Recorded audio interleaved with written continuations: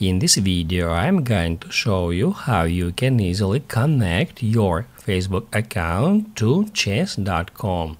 Be sure to watch the video to the very end so you don't make any mistakes, and of course do not forget to like this video and subscribe to my channel. Thanks guys. So let's get started, and first off, open up a web browser and then go to chess.com. After that, make sure you are signed into your chess.com profile, and once you've done that, click right here at the bottom left corner to head over to settings.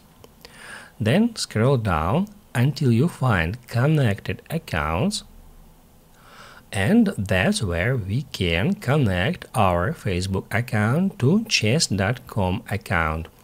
To continue, click right here and you will be taken to facebook.com. If you are already signed into your Facebook account in that web browser, you will get that window where you just need to click at continue as and your username. And then after a couple of seconds, it says that you have successfully linked your chess.com and Facebook accounts. If you would like to unlink that accounts in the future, just go back here in any time and then click at disconnect. If this video helped you out, don't forget to hit the like button.